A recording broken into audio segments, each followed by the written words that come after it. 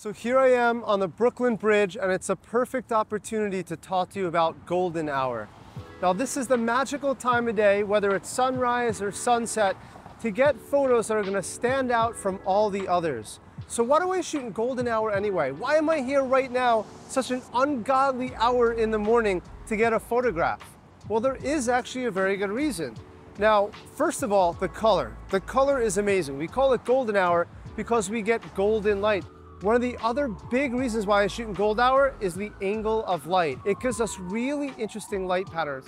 Another good reason is because there's fewer people. Now, if you're shooting sunset, that might not be the case.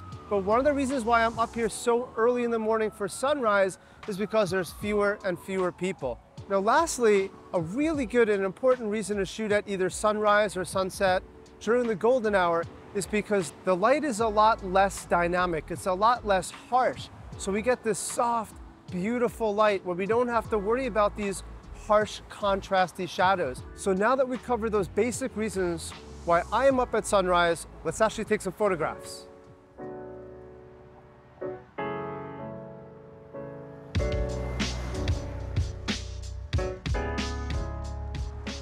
So I'm at my first location here, and one of the reasons why I'm standing a little further back, because sometimes you get the best angle about whatever you're photographing when you're far enough back that you can put it in the context. So if I want to capture this skyline, I want to capture the entirety of this magnificent scene in front of me, what do I want to do?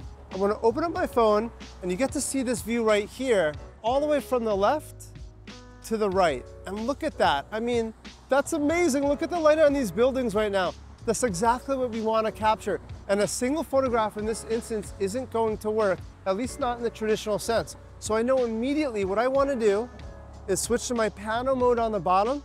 I'm going to start on the left here, and I'm simply going to rotate my elbows, make sure I keep the horizon steady, and go a little bit further than what I think I need. And anytime I shoot a pano, I'm always going to shoot more than one just in case something doesn't go right here. So I'm going to do this one more time just to make sure that I got the shot. Start on the left and work my way over. Now I'm going a little bit slower than I typically do because it's still a little bit darker. There. Okay, now we have all of our bases covered. We got this amazing panoramic image, captures the entirety of the skyline on the bridge. Let's keep on moving.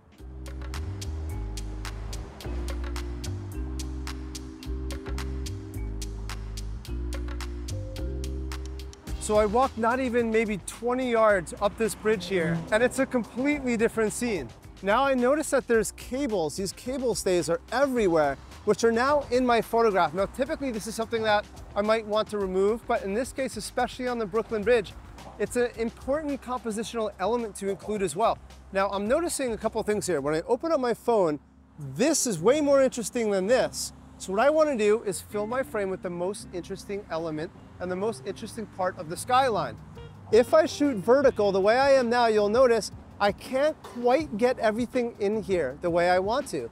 So all I need to do is switch over to horizontal and take a look at that. Now that's looking incredible, but you're gonna realize, just like I do, it's only the top half of the frame that's actually relatively interesting.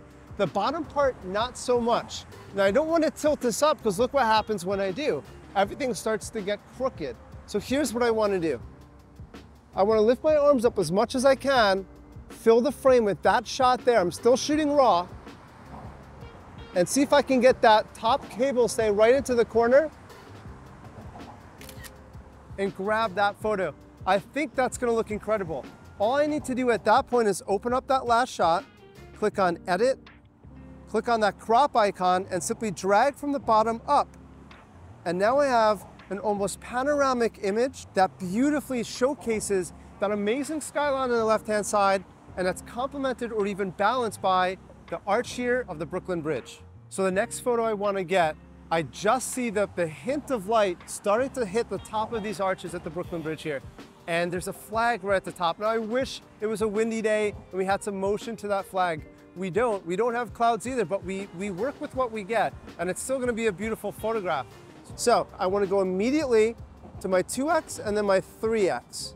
What that's gonna do is fill the frame with the entirety of these arches. And literally as I'm pointing my camera to this, I can literally see the light move across the span of these arches and just illuminate the very top with this gorgeous golden glow. This is exactly what I'm talking about. We only get this during the golden hour. That's exactly why we're here so early in the morning.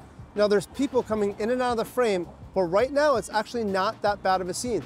Yes, I see that garbage can, and in this case we actually can crop it out just by going slightly above that there, so it's below the bottom of the frame, and that's it.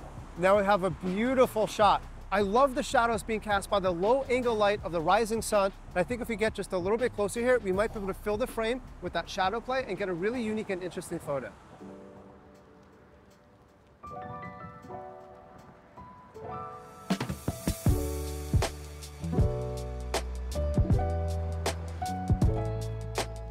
So I walked just a little bit further up here and I saw this beautiful shadow play here. I think it's gonna make a great photographic opportunity.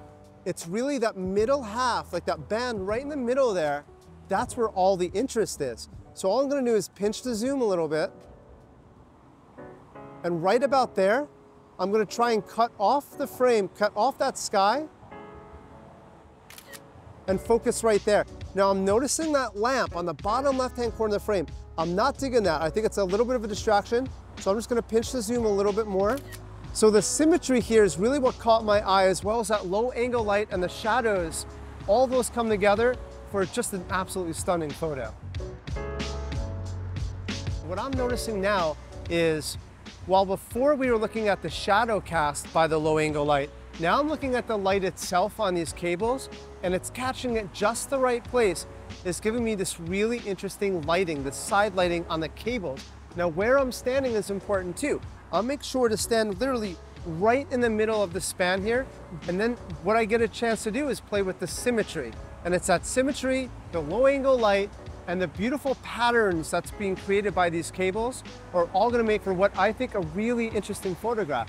So I'm gonna line up this photo here. I'm in my 1X view.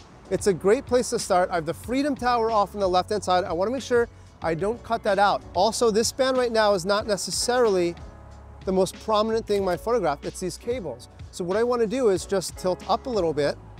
And the more I do, the more I'm giving a little bit more visual weight to the cables and the patterns that's created by these cables as well. So I love this shot. I'm gonna take this image here. And again, the symmetry is what makes this so important, but let's play around with that a little bit.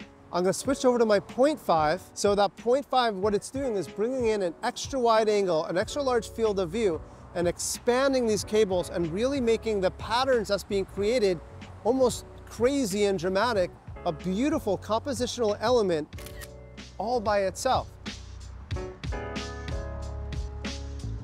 All right, we got that shot. The light's starting to develop even more. Let's keep on moving.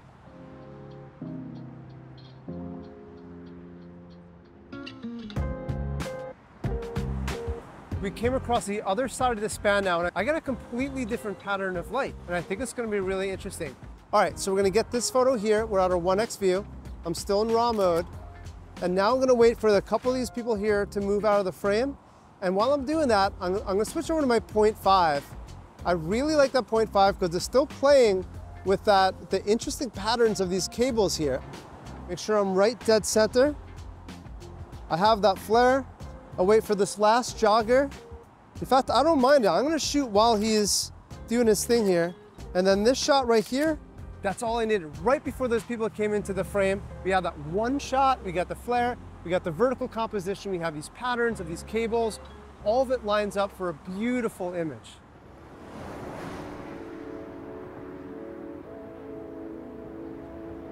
Golden hour, that's what this is all about. You just saw how to get amazing photographs on one of the most popular tourist attractions in all of New York City. And there's very, very few people here. Amazing light, beautiful golden, warm tones, that low angle light, all of those things add up to allow us to create amazing images, and that only happens at golden hour.